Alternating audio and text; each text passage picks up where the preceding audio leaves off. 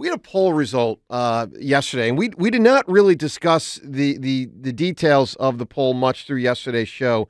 Very end, we sort of touched on it, but our poll question yesterday was who should bat leadoff for the Phils. See, here, let me tell you the good thing about February 29th. It's the final day before the month of March when the Phillies start their season. Like we're getting kind of close here. Right? We really are kind of getting close. And by the way, they started in late March. I think yesterday was 1 month to go until the start of the season, I believe. So, they're going to have to drill down soon on who's going to bat leadoff.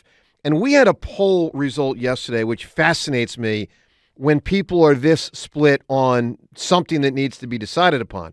Our poll question yesterday, who should bat leadoff for the Phillies? We had three choices, the obvious three choices. Here's the way the results came in. Trey Turner won the poll with 39%. Kyle Schwarber finished second with 33%. And Bryson Stott third, but not far behind at 28%. So you have three guys really not separated by that many votes, 39%, 33%, and 28%.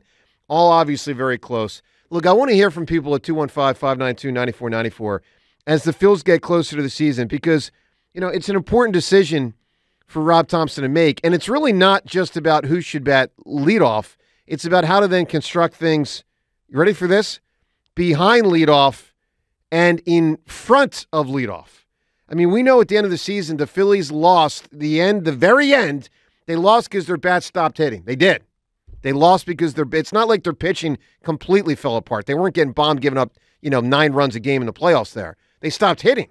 So this is one of the main things to drill down on. I'm curious where you stand at 215-592-9494. Let me tell you this. I am, first off, extremely torn. And I think it's evidenced by this poll. I mean, this is one of those things where you can make viable arguments in a lot of different directions. I totally recognize that.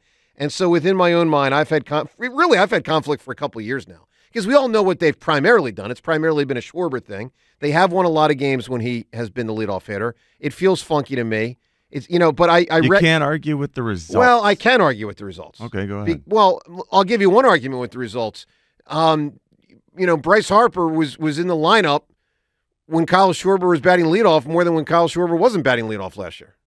There are some – Zach Wheeler pitched better as the year went on instead of the very beginning. I mean, there's all sorts of circumstantial things related to this. Now, but I hear your point. Clearly, the results have been they have the highest winning percentage when Schwarber leads off. Let me just tell you where I'm at.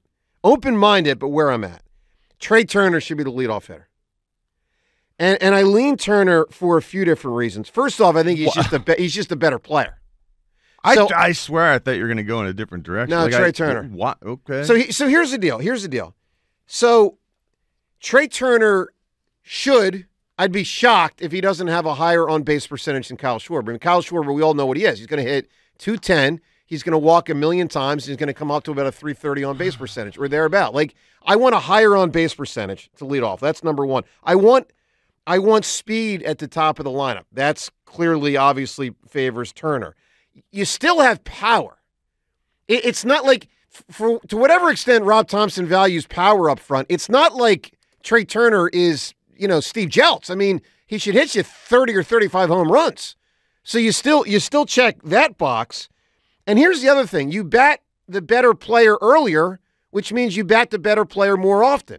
Now, what I don't like about this scenario is I think it leads to the likelihood of Bryce Harper batting 4 instead of 3, because I'd go Trey, Stott, Bohm, or JT, and then Harper 4. I'm mixing the righties and lefties, obviously, as you can see. But I will also tell you this. Believe it or not, I'm even open-minded, and I'd have a conversation if I'm Rob Thompson with Bryce. Yo, dude, you want to bat 2? I mean, there's something to be said for just batting the players that are your best players the most. And if the Phils come out of the gate with Trey Turner 1, Bryce Harper 2, I got my 2 best hitters batting the most. I mean, that might be an extra 50 at-bats a season compared to Kyle Schwarber. That might get you 4 or 5 extra wins. Look, I want to hear from everyone at 215-592-9494. Man, imagine the speed that you'd have all those extra times if you had Bryson Stott and then Trey Turner leading off. Well, there's an argument for that. That is a lot of speed. Where are you, John, on how to configure this thing? Bryson Stott makes sense to me. Lead off. Look, I liked. I was so close to convinced on Kyle Schwarber at points last season. It doesn't for the long haul. Like I think it can be magical for little blurps here and there, and it has been. And like you said, circumstantially, it looks like it's the reason. That Schwarber leading off is the reason for the success. I think other reasons contribute to success, and we are misassigning some of that. But Bryson Stott, classically speaking, makes sense as your leadoff guy. You got speed at the leadoff guy. And I know what I'm getting with Bryson Stott. It's his third year coming up. I know he's got a great eye. I've watched him hone that eye. And I've watched, I'm positive this is a young man. If you tell him, hey, listen, Bryson, we need you to get up there. We're thinking on base. We're thinking get some hits. That's the plan. You need to get on. You need to use your speed. You need to score runs. I think he's great in those capacities if asked to do that. I hate the argument, hey, Schwarber, he's done it. Look at the numbers. You can't argue that. What about once this happens and our young, fast leadoff Bryson Stott gets a few, weeks, months under his belt as the leadoff guy? We have success as a team. It does feel different when you've got speed out there. I wish he walked more, John. He at putting the bat on the ball. I know that about him. Yeah. Now he can convert it to being the leadoff guy, to actually use that and use his speed. Think how reassuring it is when we have speed on the base paths. I love that. We can utilize that more. Kyle Schwarber, we know how it feels when he gets on. We're not going to utilize any speed. Yeah. We know that Bryson Stott is going to eat up pitches too. That's a beautiful thing. You're going to tire out these pitchers early with Bryson leading off. We know he's masterful. Your base percentage thing.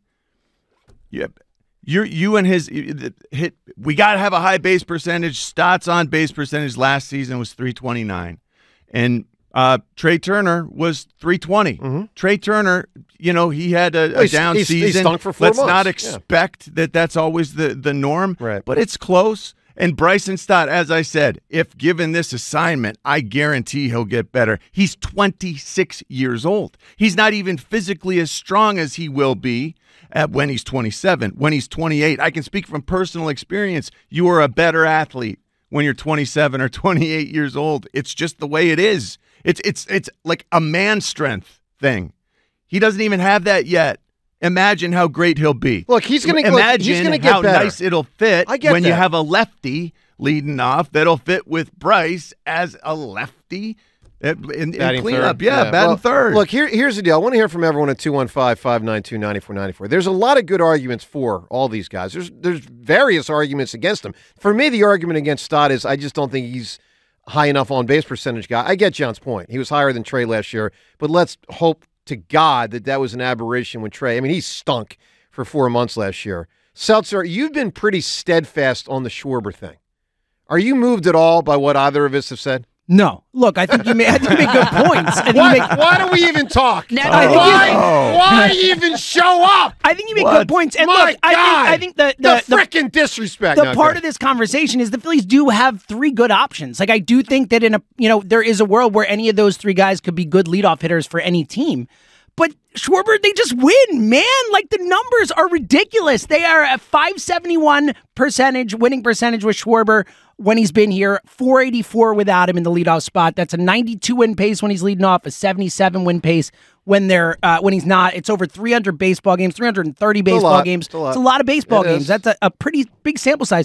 You mentioned before the Turner on base percentage way higher than Schwarber. It's actually not. Career-wise, Turner's a .349 on base percentage. Schwarber's .340. That's basically the same. 2 of the last 3 years, Schwarber's actually had an higher on base percentage than Trey Turner. Like, they just win, man. And then one last thing about it, too, and I know you guys a lot of people can kind of be like, they're humans, man. Kyle Schwarber likes leading. It matters, but it matters. You're going to get the best version of Kyle Schwarber leading off. Like, you make fun of that, but it does matter. It matters where people are comfortable, where they want to be, what they do, and it just seems to work when this guy leads off. James, are you? I think he'll feel. But hold on though. Like on this idea, don't you think he'll feel comfortable if we're feeling comfortable too? No, that's not the way it works. No, he likes to lead off, dude. No, Like, come on, man. James, let me ask you a question. If these complaints go away about him leading off all the time, there's some added level of sports don't work that way. comfortability. James, let me ask you a question.